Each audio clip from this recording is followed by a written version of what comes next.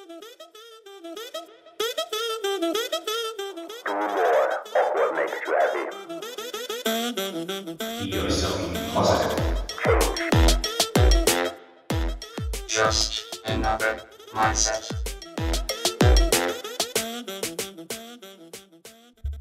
Hello, friends, and welcome to a new episode of the Just Another Mindset podcast, the show that inspires you to change and live a more exciting life. My name is Ismael, and each week I bring to you a relevant conversation, message, or topic that will not only entertain you, but help you to change towards a more meaningful and satisfying life, individually and collectively. Let us get inspired and embrace collective changes for the better. In today's episode, I have the great pleasure to talk to Mark Harper, who is a consultant anesthetist at Brighton and Sussex University Hospitals, who accidentally and via quite unrelated routes has developed an interest in the negative effects of getting cold during surgical operations and the positive effects of cold water swimming.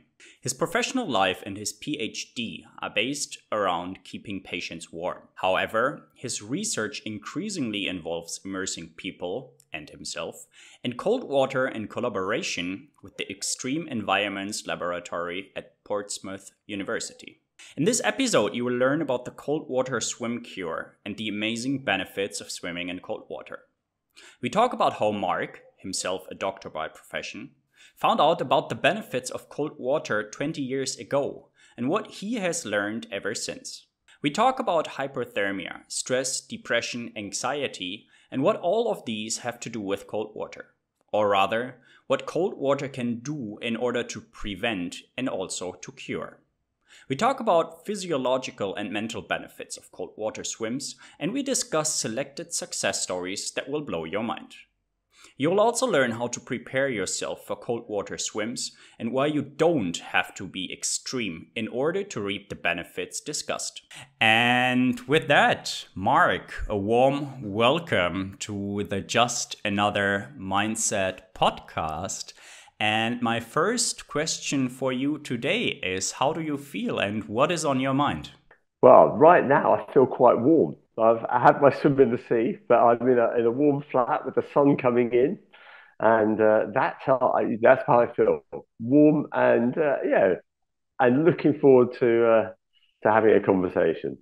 Wonderful. And you already hinted a little bit at the topic, what we're going to talk about. You talked about a cold water swim, and actually this is what we want to talk about cold exposure and cold water and swimming in cold water. And maybe, Mark, you could give our audience a little bit of context about yourself and when did you start swimming in water or swimming in cold water?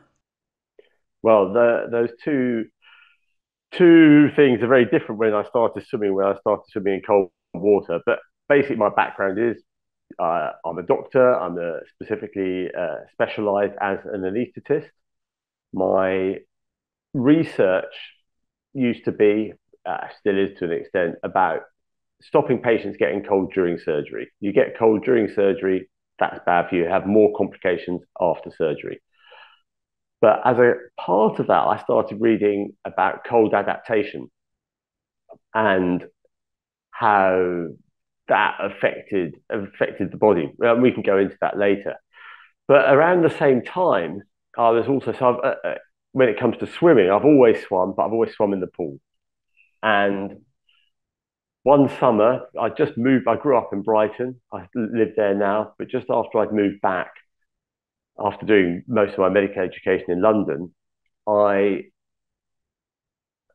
was complaining to a friend because the pool was shut for a couple of weeks in the summer. I was complaining to an old friend of mine about this. And he said, "Oh, you go swim in the sea." I said, I didn't even realize the club we were part of had a sea swimming section. And I was as shocked as anyone else when I discovered that they had, they swam all year round.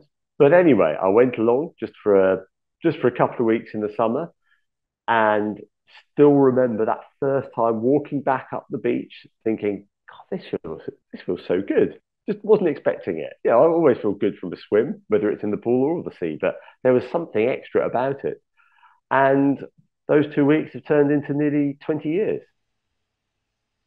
Of swimming in the cold. And you remember walking back up on the beach and remembering that it felt so great. Do you also remember how it felt when you first went into the water? I think I haven't changed very much. That experience of getting into the cold water, maybe it's changed a little bit, but essentially, I don't think I'm any tougher than I used to be. It's still hard getting into the water. I still go there, and unless I have to avoid a wave, I'll take a while to actually get into the water. So I absolutely remember that. It's the same experience I have now, really. And you said that you were going for your cold water swim this morning in Brighton. And another question I had is, what is the current water temperature in Brighton, and what do you consider cold water to be? Where does it start? Well, the water temperature at the moment is 14, 15 degrees centigrade. And that's a nice temperature. I like that. You get a real buzz out of it, but it's not too cold. It's not actually difficult getting in. I make a bit of a meal of it, but it's not difficult getting in at that temperature. So what I consider cold water is anything less than 20 degrees, and that's actually the maximum temperature of pretty much all outdoor water in the UK in the summer. It might vary a little, but that's a good ballpark figure. The reason for that is one of the most immediate effects of getting into cold water is all the blood vessels supplying your skin suddenly close up, vasoconstriction. They shut off to stop that cold from the outside penetrating the inside. It's all there to protect your brain, your kidneys, your heart, whatever. And that vasoconstriction is maximal at 20 degrees centigrade. So below 20, you're having a really strong physiological effect.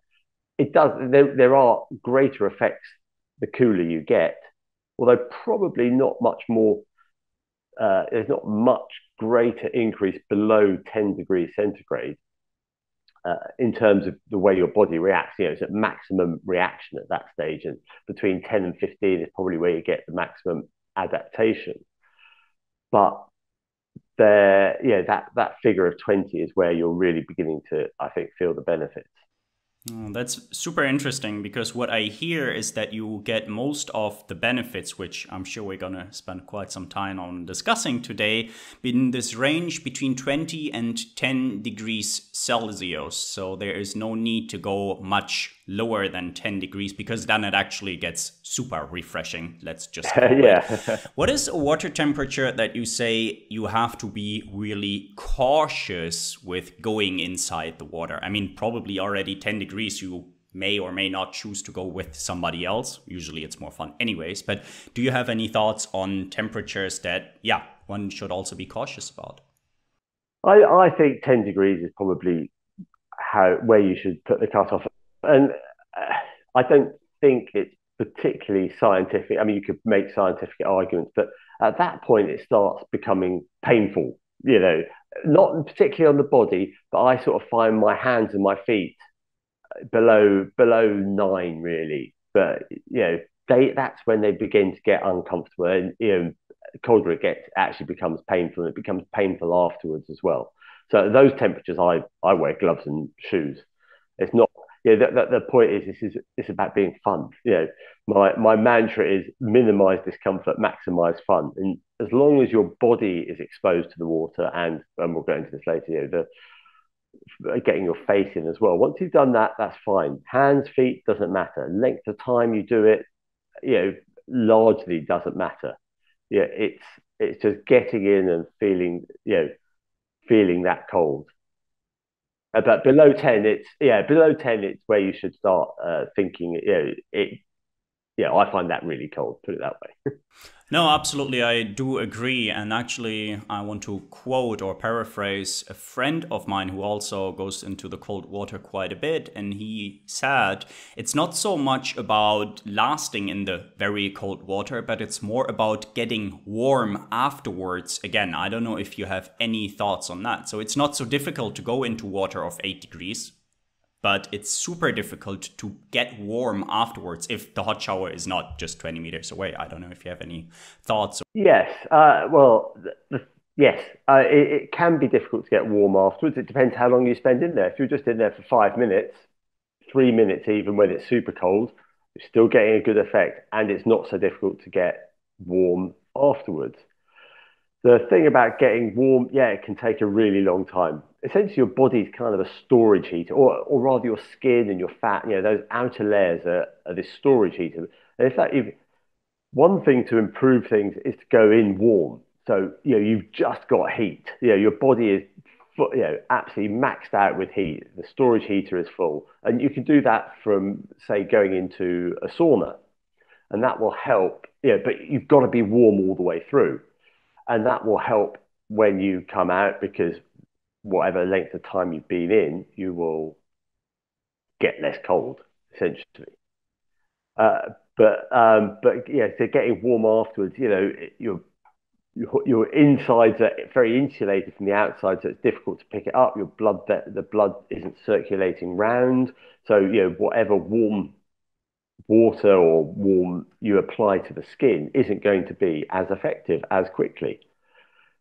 So it is difficult. And the other thing is you continue cooling afterwards. So one of these things about warming up afterwards, you actually cool down before you can warm up because that cold in your layer of insulation that conducts into the core gradually, and so it's both a matter of being difficult to warm up and a matter of you continuing to cool down. Cool down. No, that makes perfect sense. Thank you very much for that, Mark. And maybe before we go into the physiological benefits of cold water, a little bit more context. And how often do you go into the cold water? Is that a daily activity for you, in fact? Or yeah, how often do you go there? It varies a bit. I suppose it's at least once or twice a week. Sometimes it's 5 or 6 times a week. Essentially, I try and get in. I do fitness swimming in the pool, so a couple of days a week I might do that. So I'll always go in the pretty much every day before work. I'll go in the water, whether it's inside or outside.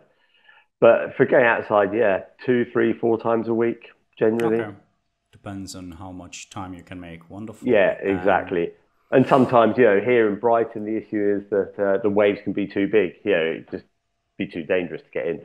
Well, in fact, one of my rules is, you know, as with everything in life, it's or nearly everything in life, it's almost anything is easier to get into than out of. So you will always be able to get into the sea, really, but it's whether you can get out of it in one piece. That's the issue. No, absolutely. Absolutely. And how much time do you try to spend in the water then if you happen to go to the cold water in Brighton Sea? I, I don't actually try and spend any specific time in the water. I, it's a matter of what I feel like doing that day. The thing is, you don't have to spend very long in. By the time you go into the water, you get that initial shock, and you take that big intake of breath, and you think, oh, yeah, this is really cold, and then the word I like to use is recombobulate. You're just all over the place, and suddenly it comes back, your breathing comes back, and you feel if not comfortable, everything calms down. And as long as you've been in that long, really, you've done 80% of the good already. You need to put your face in the water as well, but that's a slightly different matter. But it really doesn't matter. And so a lot of people, I mean, the term used is dipping, and dipping really is just as effective as swimming. And swimming's great, it's exercise. We know exercise is good for you, but if you want to just target the benefits of the cold, just getting in for a few minutes, feeling the cold, getting over the cold, that's enough. So, it's just today I feel like a short swim, today I feel like a long swim. Today I'm just going to mess around for a few minutes in the waves. Okay, it really depends. And yeah, I mean, maybe we're going to talk about what actually happens to the body if it gets immersed to cold water. But I can really confirm that I am a big fan of cold water myself. And I would say it's even like 15, maybe 30 seconds. I don't track it. But once you go in, you will always feel that cold. I don't know if it's a shock, but this cold wave coming in, this cold water. And after not that long of time, one actually does feel much better. And one actually, for myself, personally speaking, I feel that it's not so cold anymore. And it sounds like we can reap a lot of benefits within the first, I don't know, 2, 3, 5. Again, I don't count the time being in the water, but that's very interesting that you don't need to spend at least half an hour or whatever minutes in there. Yeah, and that's absolutely right. You've got it spot on. That's exactly how I find it, and how I think physiologically it makes sense. And and the thing is, one of the really important things. So as I said to you earlier, when I'm doing my research into patients getting cold during surgery, becoming hypothermic, clinically hypothermic is always bad for you. It's bad for you if you go into the water just for fun, like we do, or it's bad for you if you have an operation. If you have an operation, you get cold, you have more complications. So, yeah, and it's like going to the gym. You go into the gym, you expose yourself, you push yourself, use those muscles, and you feel a bit sore afterwards. In the sea, it's more a bit cold afterwards. But if you become hypothermic, actually you're doing more harm than good, because at that point you've strained the muscle, you've overworked your muscle, you've injured yourself. So it's really important not to push it too much, because you're not going to get any more benefit, and actually you're likely to do yourself a bit more harm than good. No, it sounds like. What is, Mark, for those who do not know, but what is hypothermia and why is it so important to know about it? Well, hypothermia just basically means that the body gets too cold, it gets below its optimal functioning level. And the body is incredibly sensitive. It's so good at regulating temperature. You go between about 36.5, 37.5 body temperature, maybe a little in the low 36s, particularly in the morning, because it's got this circadian rhythm. So in the morning, you tend to be colder than you are in the evening. And it works so hard to maintain your core at that temperature, because all our systems, our enzyme systems, our organs, everything works best at those temperatures. The only exception to this is our immune system, which works better at a slightly higher temperature, which is why you get fever, because at slightly higher temperature, then you can kill off the invading bugs. But really, most of the time, it keeps us there. And anything below that, the body just slows down, it just doesn't work as well. So that's what we're trying to avoid. And it can also damage the body, because kind of the internal repair systems sort of stop working.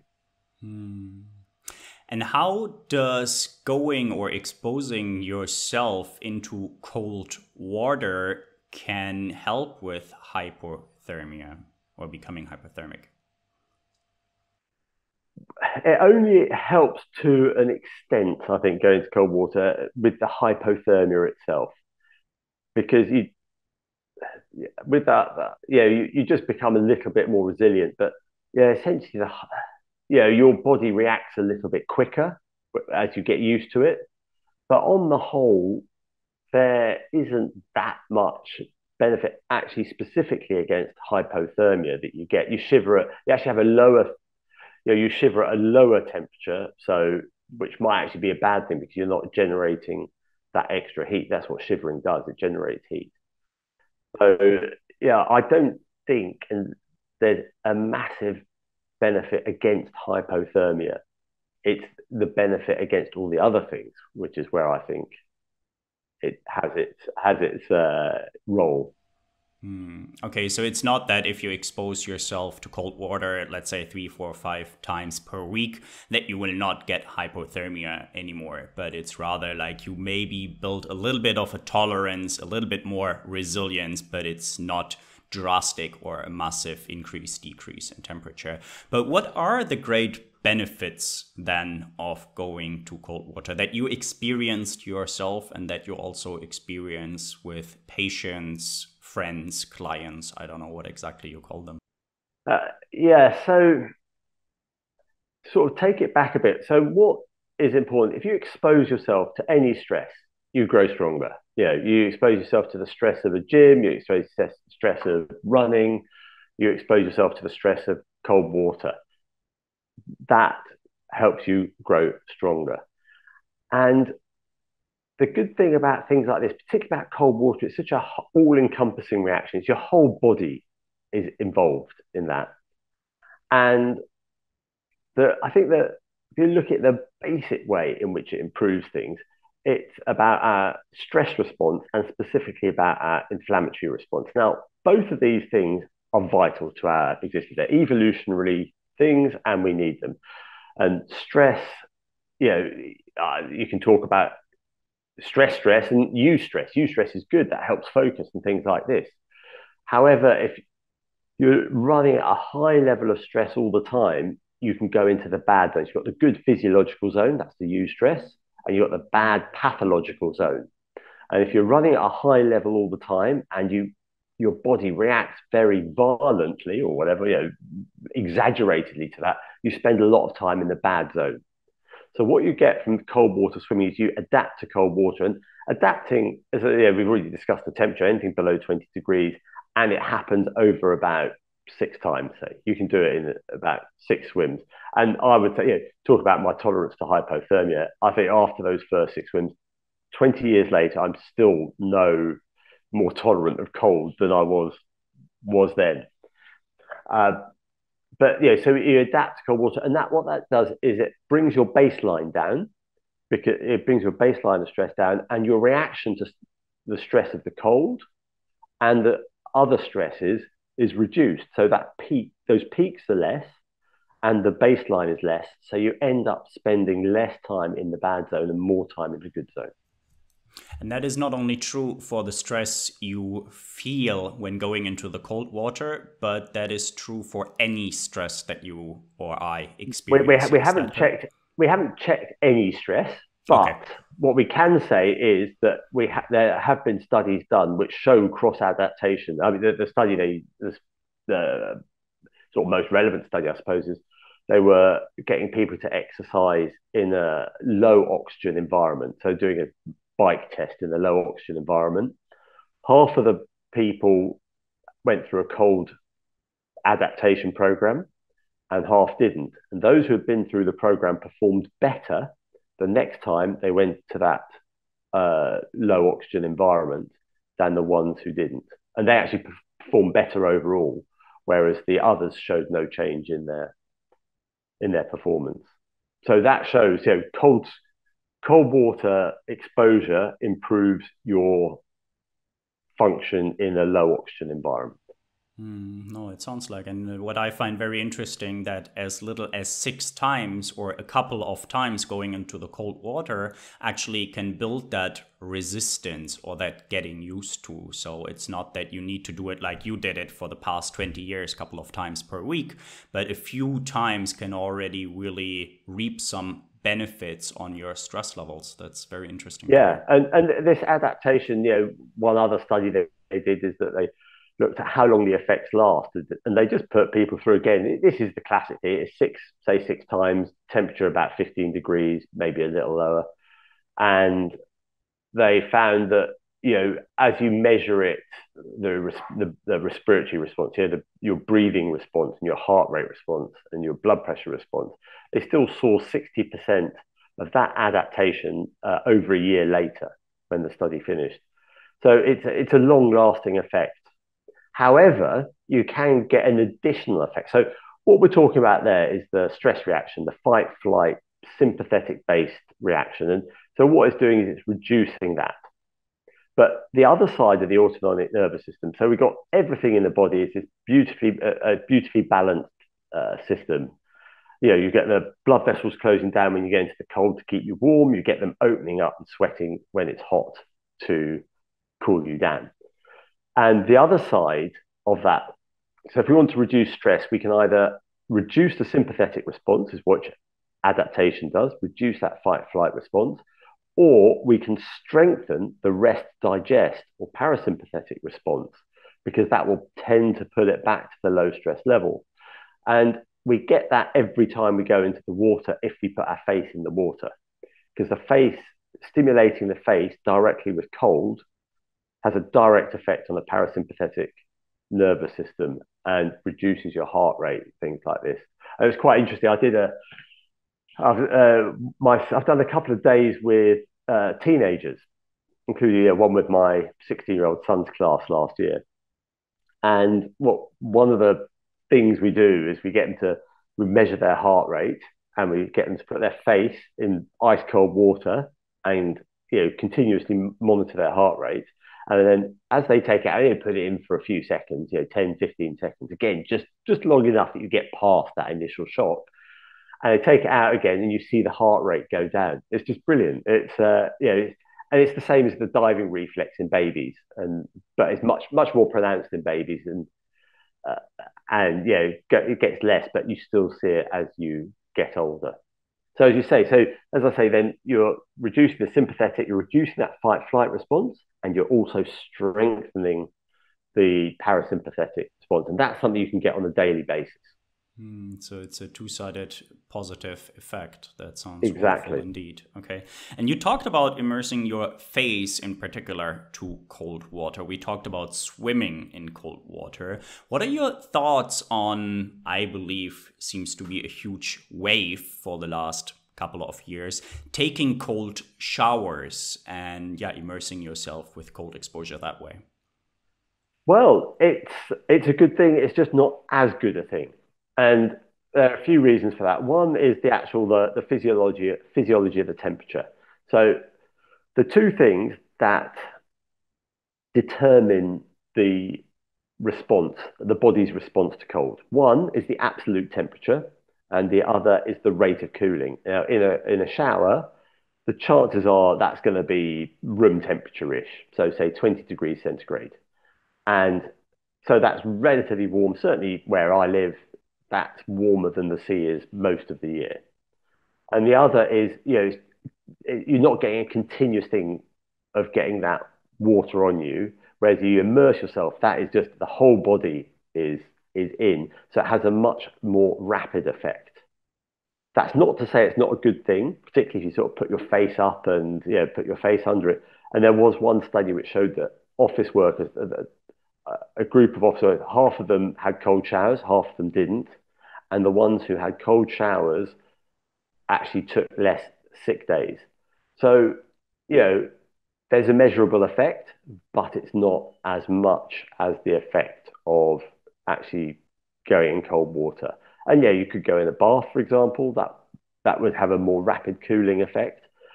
But I think this kind of brings me on to another really important aspect to my mind about cold water swimming, which is it isn't just about the cold. It's about what I get out of it and what everyone gets about it, and what we get as that feedback from all these courses we run is that it's being outside.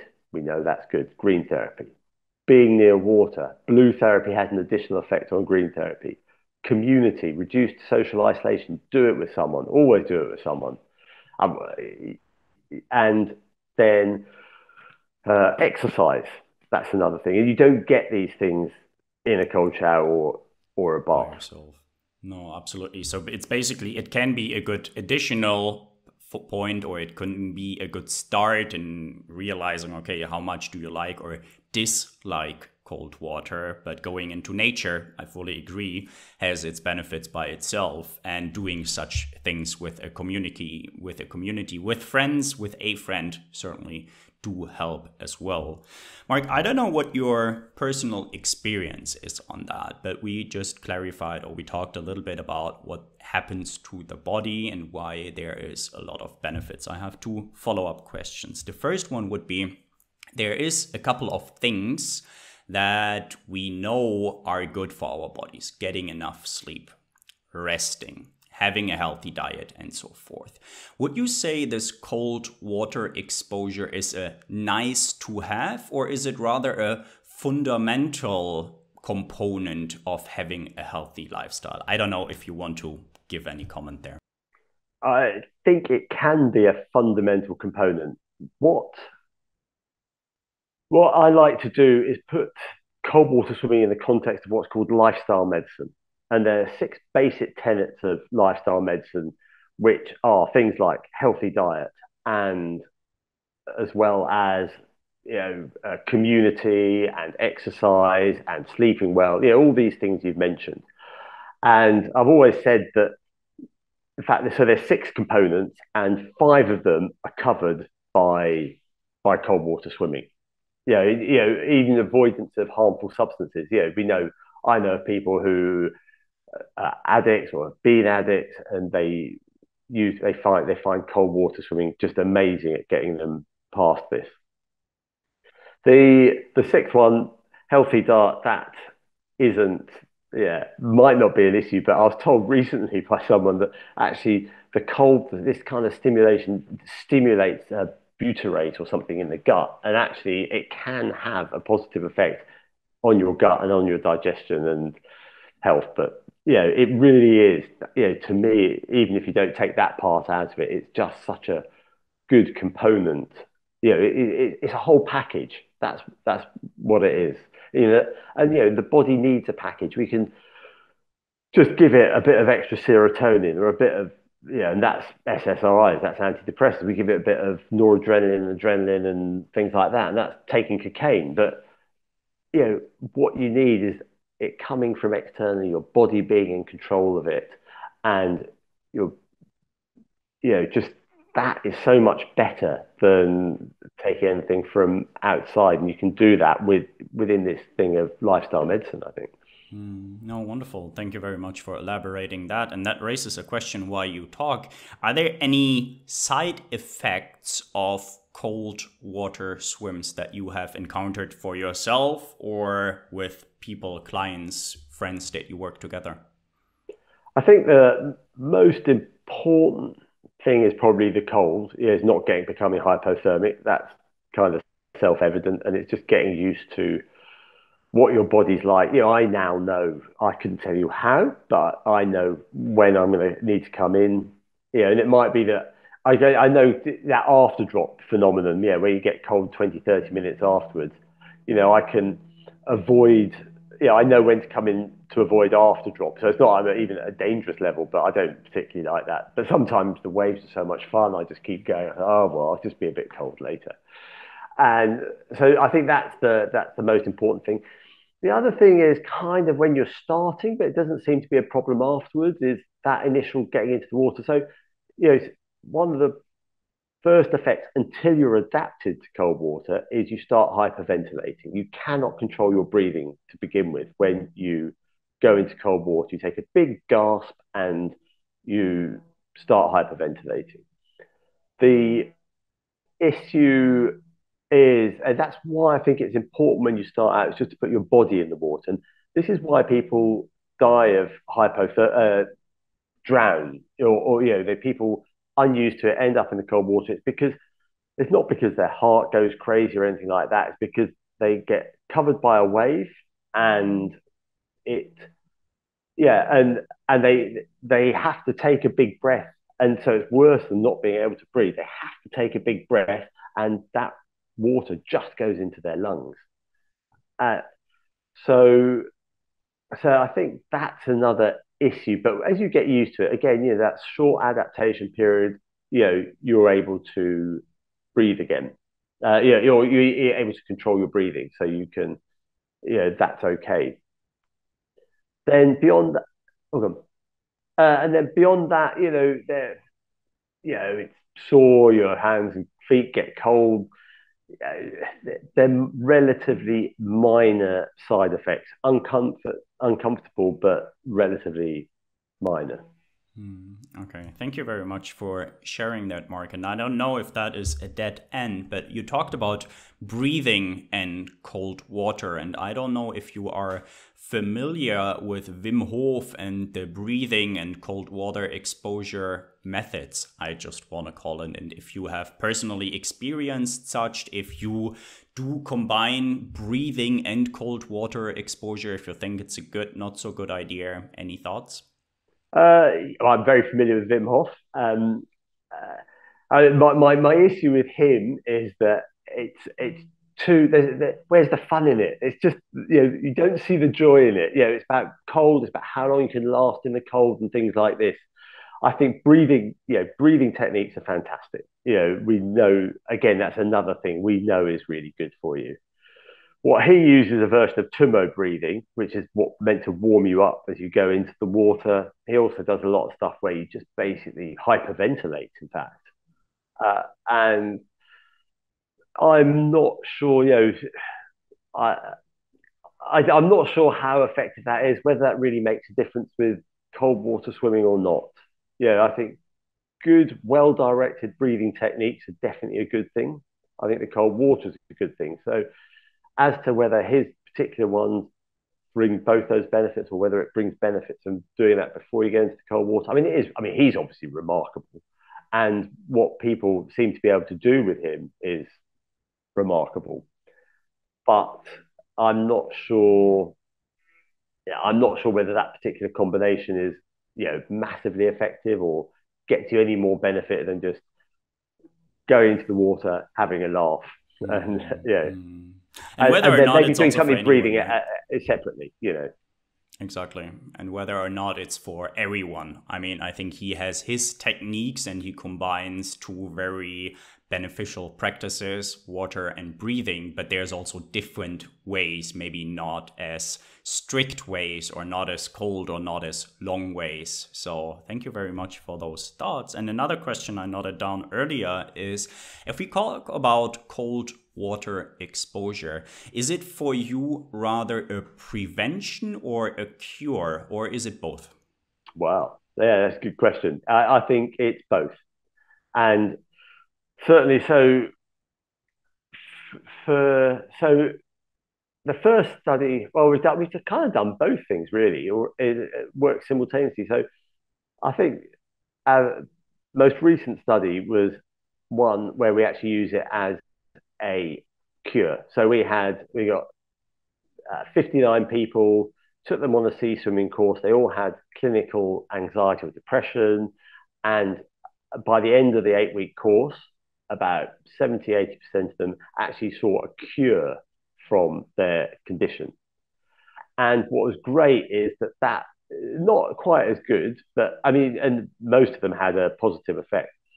But 3 months later, when we followed them up, most of them were still swimming, and also most of them still were, had gone from clinically relevant anxiety and depression to no clinically relevant anxiety and depression.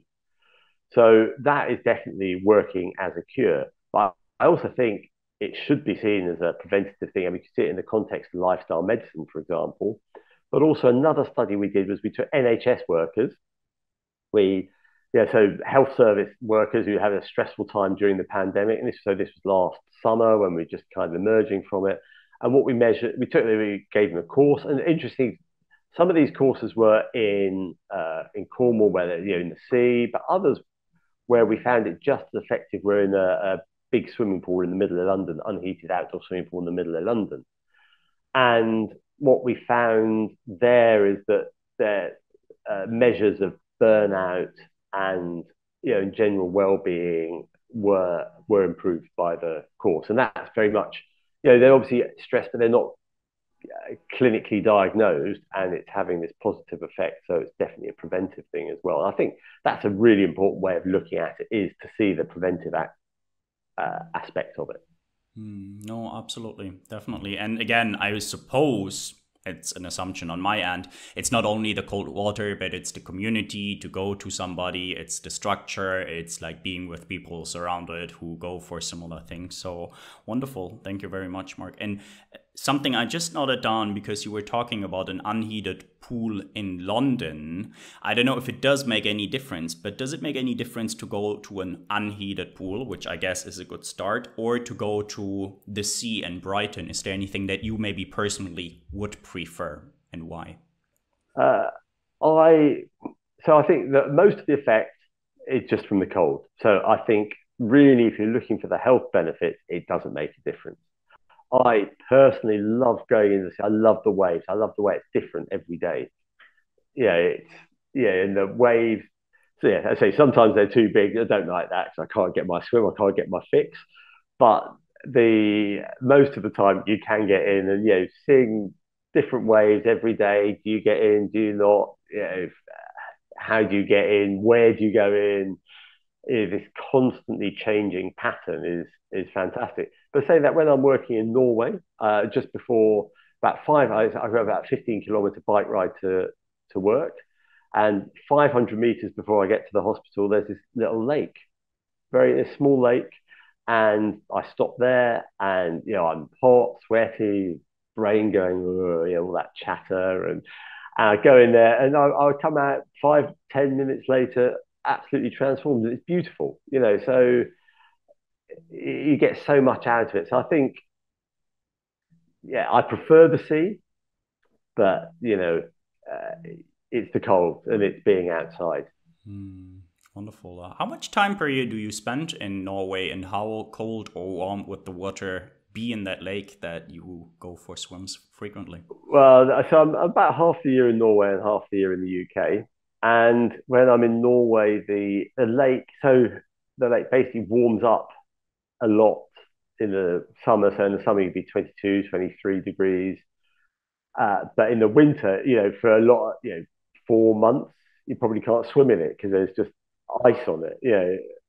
But there is it's we live by the coast, and there's places I'll go in the sea. And interestingly, it was Christmas Eve last year. We went for a swim, and it's like it really sheltered harbour really. And just as you were walking just at the edge, my thermometer measured minus zero point 0.2 degrees centigrade because of the salt water. It could get cold, have this little you know surface become a bit jellified on the surface, and yeah, that was really cool. I wasn't in that for very long. I was about to ask, how was that experience? And not about bragging, but how much time would you spend in such cold water? Uh, Virtually 2-3 minutes. That's all. And yeah, so I'm absolutely with gloves, with shoes. I don't want to do it with that. I want my to be able to use my hands to put my clothes back on afterwards, for example.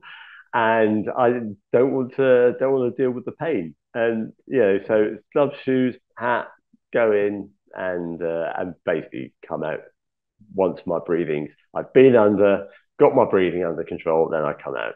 When reading your book on cold water, which is called Chill, the Cold Water Swim Cure, there is a lot of success stories with working with people, and we have touched on some of them, but there is just so many different diseases or conditions. So I just want to read out, and then we can see if we can discuss one or two of them in a little bit more detail. And there is cases from chronic pain, from migraines, from fibromyalgia, from autoimmune disease, from trauma and post-traumatic stress disorder, and from depression and mental health. So there is different success stories from all those different conditions, and maybe you want to invite us and we look at one or two of those success stories in a little bit more detail if you want. Yeah, I think. Oh, just a little bit of explanation around that first. This seemingly wide variety of conditions. As I mentioned earlier, what we're talking about is reducing the stress response, to life, as it were. And part of that, and the most fundamental thing underlying that really is the effect on inflammation, I think. And so again, inflammation, that's our first line of defense. We have a cut, we have invaded by bacteria or whatever. That's what we start. That's our line of defense. But again, we don't want too much, because if we have too much of it, that's when your body starts attacking the body. And that's the autoimmune conditions. So that's what we're aiming to get that into the good physiological zone again. Now, all these conditions are related in some way to inflammation. And it was really what set me on the path to researching this, was just sitting in the pub one evening after work, having a pint, reading the newspaper, no medical journal, just the Guardian newspaper. And there was an article which said that depression, and lots of depression, was actually associated with inflammation. I think the title was something, is depression an allergic reaction? And I thought, well, I knew by then how good I felt not being depressed, and I came out of the water. I also knew about its physiological effects of adaptation and how that dampened down the stress and the inflammatory response. And so I thought, oh, that's interesting. Maybe we could use it to treat anxiety and depression. And so, we've taken that on and kind of we've discussed, the anxiety and depression. I'll give you more specific examples, but that a big study is kind of the most interesting. So we started off, but a bit of background to that. We started off with just one patient, and she was found for the BBC for a television program, and the presenter, when we were doing this, I said to the presenter, "What if this doesn't work? Then my whole theory is blown out of the water." And he said, "Don't worry, it always works on TV." So what's nice is now we've actually taken it into real life and has shown that it has an effect. So then you come on to those other conditions. They're all fibromyalgia, migraines, arthritis. These are all conditions associated with inflammation. You can put high blood pressure, type 2 diabetes, things like this as well. So any of them, and I think some of them are really interesting. So, for example, uh, Rob, who's a very good friend of mine, he's had Crohn's disease. So that's an autoimmune disease of inflammation. It's inflammatory bowel disease. And I'd known him for years, been swimming with him for years. I knew that he used the cold water swimming his for his Crohn's, and it was really effective. But I hadn't got the full background until I interviewed him for the book. I didn't know quite how much he'd suffered in the past and exactly what went on. So when he was 20, he was so sick and so weak, he couldn't actually walk up the steps at the front of his parents' house, not up a flight of stairs, just, he lay on the steps and had to be helped in by his parents. Then last year, he actually completed an Ironman. So, I mean, this is,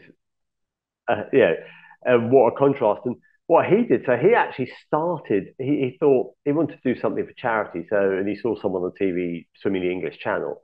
And so he thought, oh, I'll go and do that.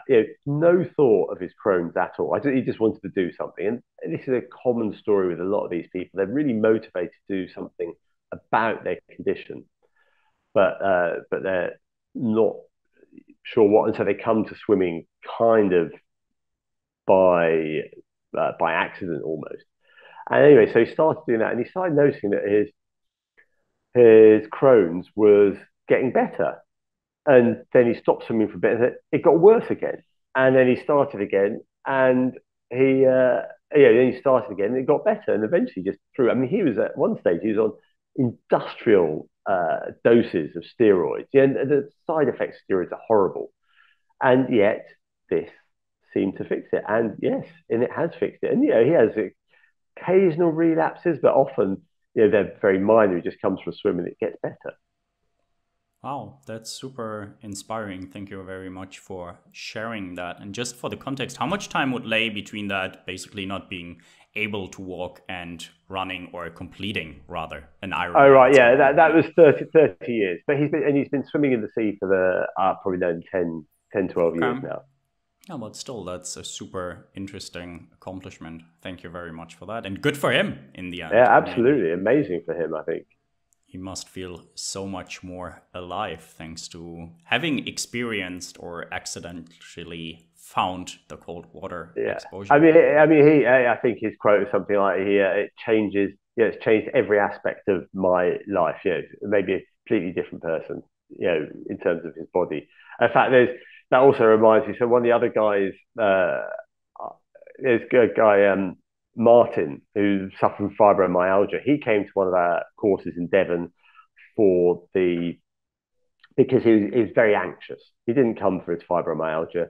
He suffers anxiety, and he came along to that.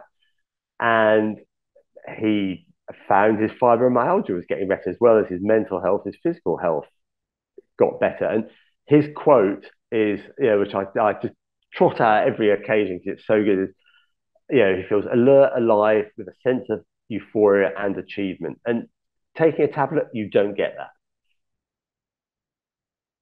And actually, he's been so inspired. He's become one of the coaches, cold water swimming coaches for the chill group, a way of taking people out into the water. No, wonderful. And you've been talking about the courses and the program now a couple of times, and I suppose you're referring to the chill therapy. Do you want to enlighten us a little bit what you are doing, with whom you are doing it, and I think the why we already heard. Yeah. So this came out of a chat. Well, someone contacted me about, he was an open water swimming coach and Coast Guard and things like this, and he said, well, he wanted to do something. He said, look, can we do something together? Can I help you with your research? I said, well, of course you can. You can start running some courses. So he's put together these courses under the banner of Chill UK or Chill Therapy, and there's just these 8-week courses of it's not just the swimming, it's warming up on the beach, meeting people, uh, and then afterwards everyone has a cup of tea together. Part of the thing is always bring your thermos flask so you have a cup of tea together afterwards. And that started with just this clinical trial where we got the 60 people through for the clinical trial. But now what's happened is, so we've got a basic way of doing it, and this is being rolled around the country. So we have, I think, 20 or 30 hubs now around the country doing the same sort of thing, coached by him and how to coach. But so that you've got the ones which are the clinical ones, but you've also, so the treatment side of it, you've also got the well-being ones. So the courses that I was talking about, the NHS workers, the healthcare workers, they are still running thanks to Chill. They're going, and that is the well-being side of things. And they've all been recommissioned. We did them last year, and then this year, 2022, run them again. Everyone was keen to recommission.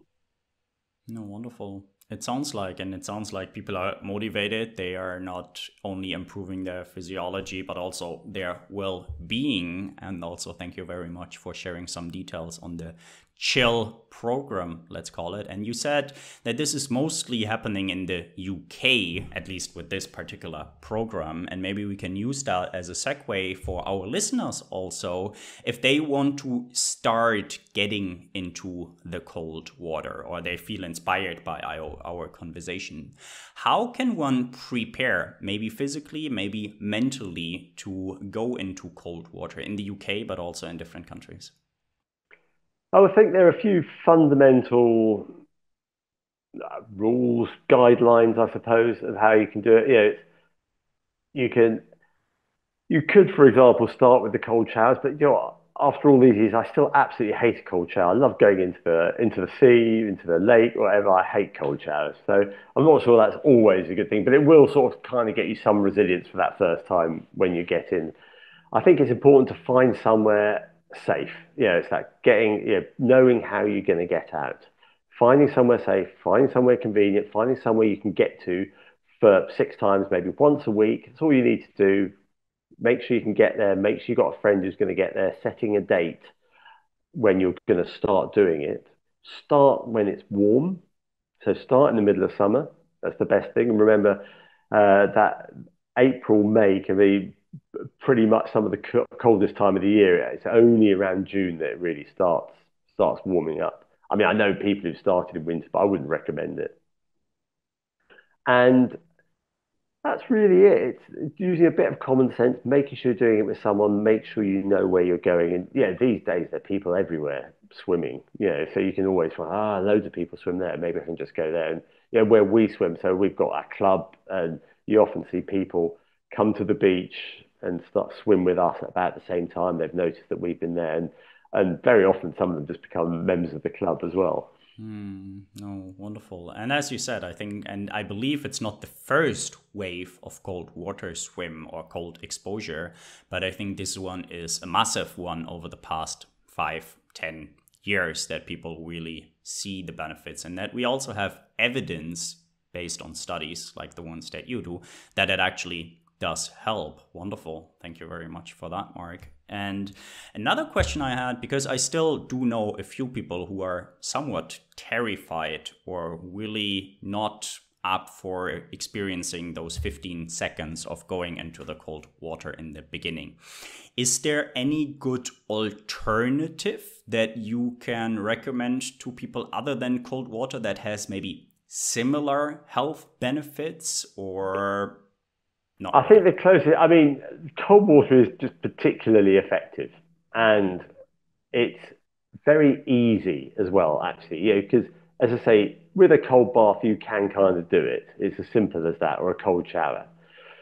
But what you can do is heat therapy. If you look at the effects of heat stress, that is very similar to the effects of cold stress. And there are people who've researched heat stress, and I've learned a lot from them, about going in saunas and stuff like this and getting really hot.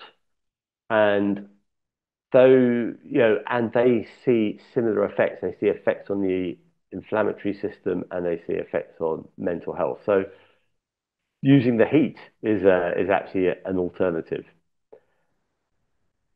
Or you can go and do cold another way. These cryo chambers where it's minus 200 degrees or whatever, but it's air, because air is, I think the figure is 2,336 times less cold than water, because it's not conductivity, it doesn't hold as much heat and things like this. So really physical properties. Absolutely. Thank you very much for sharing that, Mark. And I, in fact, have a few questions that I ask each and every of my podcast guests. But Mark, before we go there, a couple of other questions. And the first one would be, we've talked about the benefits of cold water. We've talked about what each and everybody can do if he or she would like to experience cold water. But is there anything that comes to mind that we didn't discuss in good detail today that you would like to share with the audience?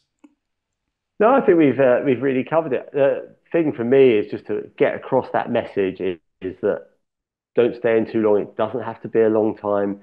Just go in, enjoy it, minimize discomfort, maximize fun. Do it with friends. Keep it simple. That's my big message about it.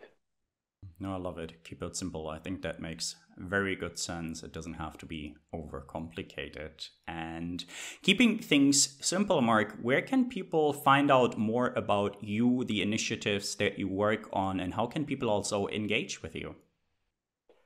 There are a few ways. I mean, I've got a very basic website, drmarkharper.com, and you can find things. You find contact details. You find links to various things I've done there.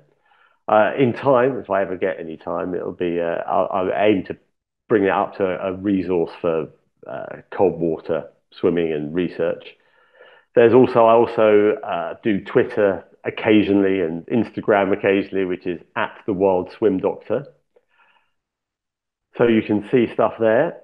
Then there's also, you can see, it'd be quite good to, if you can go to chilluk.org, which is, as we discussed, where we start out these things, and we're always looking for new hubs. So certainly around the UK, maybe around Europe.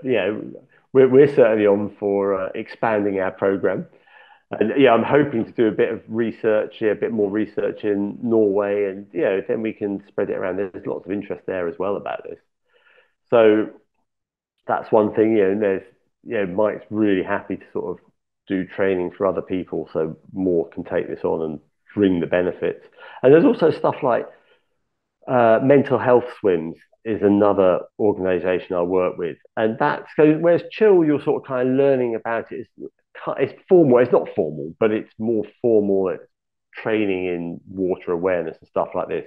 Mental Health Swims is just a meetup group. You can go along. They'll say, "We'll be here. We'll be there," and they provide a group, really, and they provide someone on the side to answer your questions. They don't really provide it's a minor safety cover, but it's more of an informal group. You just meet up, and you'll just know other people are going to be there, really. And that was set up by one of the women I write about in my book, Rachel Ash, who's done amazing work. She has a lot of mental health issues, post-traumatic stress, and things like this, for which she's found not just benefit, not just from the cold, which is how she came to it, but this developing this community. has, she's so, and rightly, she's so proud of it. She's done such an amazing job.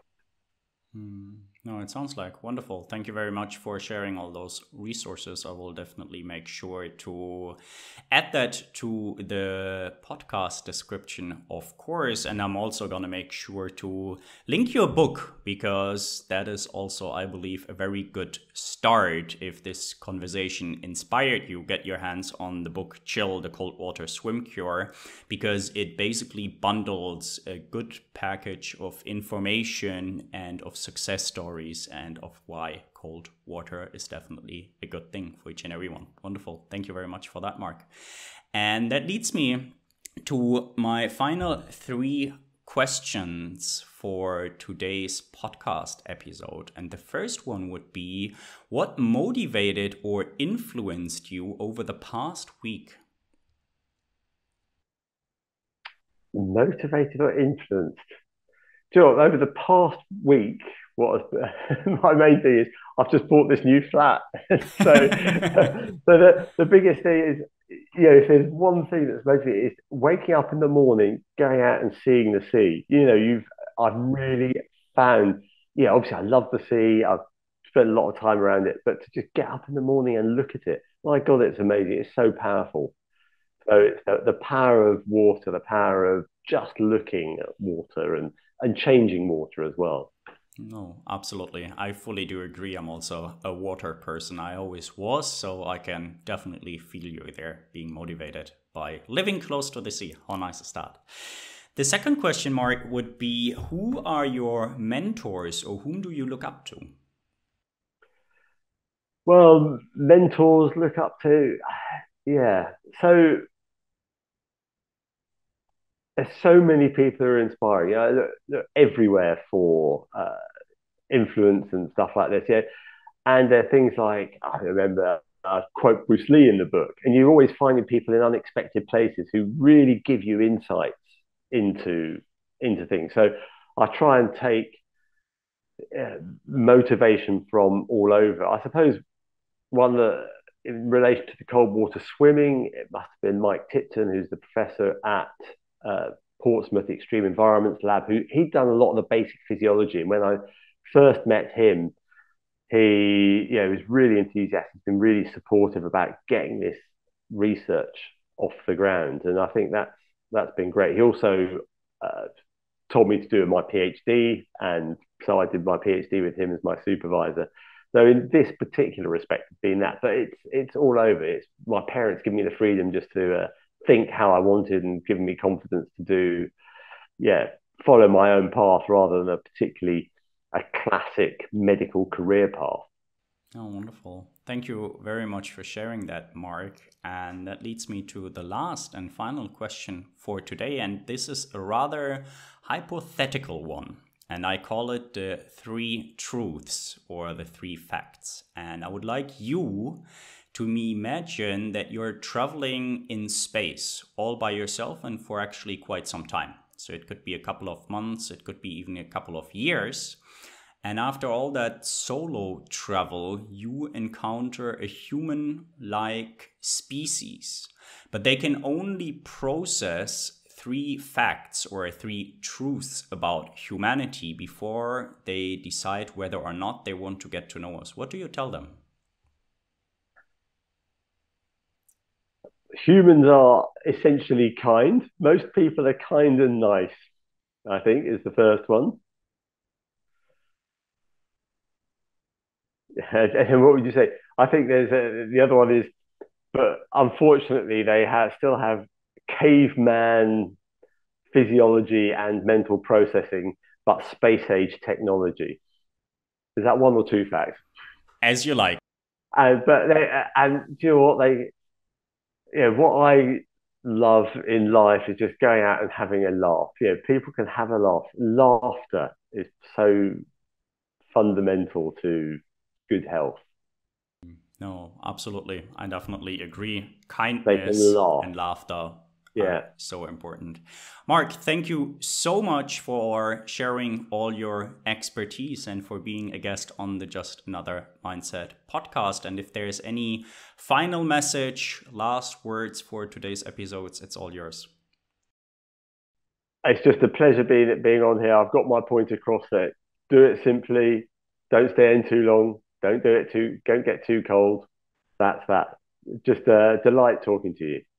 If you enjoy this podcast and learn from it, please feel free to share this episode with a friend or two, and make sure to subscribe to the Just Another Mindset podcast on YouTube, Spotify, and Apple Podcasts. If you're listening on Apple or Spotify, please use the next 10 seconds to give the Just Another Mindset podcast a rating, and know that you will help me to create more meaningful content like this, and also that it will help other people to find this content and get inspired as well. If there is any future topic or guest that you would like to hear more about on the Just Another Mindset podcast, please let me know by leaving a comment on YouTube or sending a mail directly to contact@ismaelwondergarten.com. And if nobody told you lately, be reminded that you are worthy, you matter, and you can achieve anything.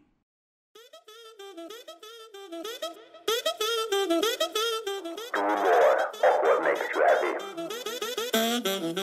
Be yourself. Positive. Change. Just another mindset.